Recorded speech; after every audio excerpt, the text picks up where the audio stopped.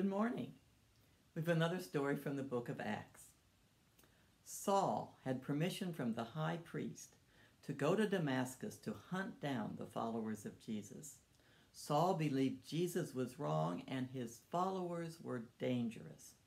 He wanted to bring them back to Jerusalem to be punished. So Saul and his traveling companions left for Damascus on horseback. And when they were almost to the city, a great light came down over Saul, and he fell from his horse. And from that light came a voice saying, "Saul, Saul, why do you treat me so badly?" And Saul said, "Who are you?" The voice said, "I'm Jesus. Whenever you treat one of my followers badly, you treat me badly too. Now get up and go into Damascus, and you'll learn what to do there." Well, now his traveling companions had seen that great light, but they had not heard the voice, and they were terrified. They got down from their horses to help Saul get up, and now he was blind. So they took him by the hand and led him into Damascus and found a room for him, and then they left.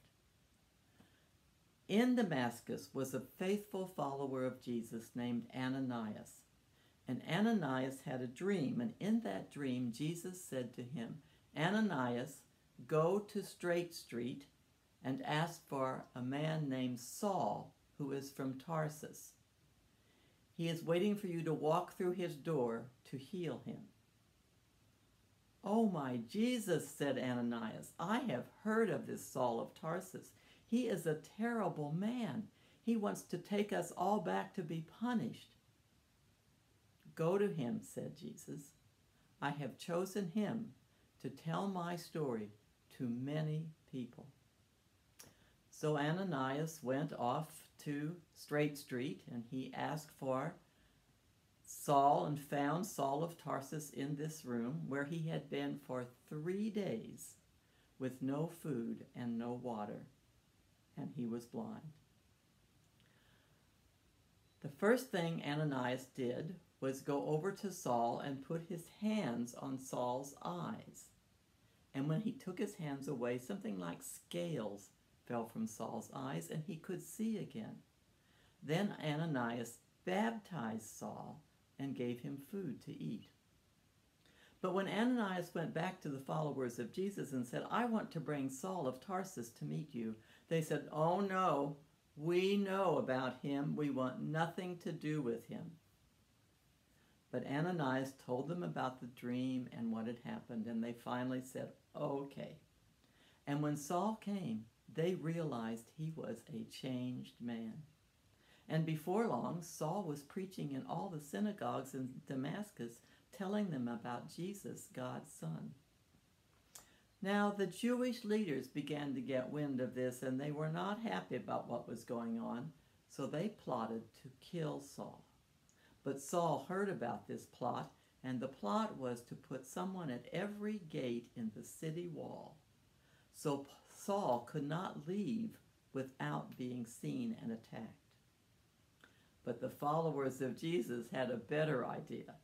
They put Saul in a big basket, and one night when it was very dark, they let Saul down through an opening in the city wall down to the ground, and Paul could escape and go to Jerusalem.